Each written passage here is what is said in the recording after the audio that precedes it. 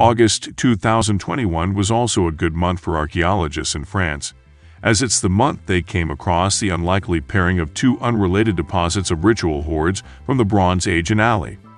The experienced French archaeologist Pierre-Yves Milsang has gone as far as saying that the finds are unique in the history of European archaeology.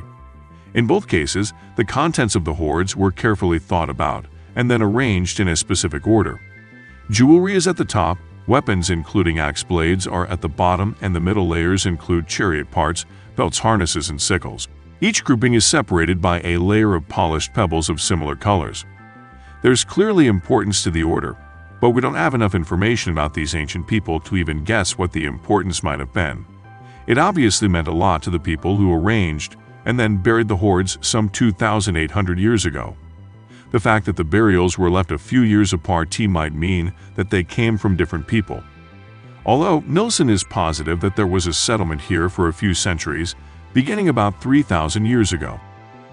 Subscribe for more videos like this and turn on the notification to help the channel out. Thanks for watching.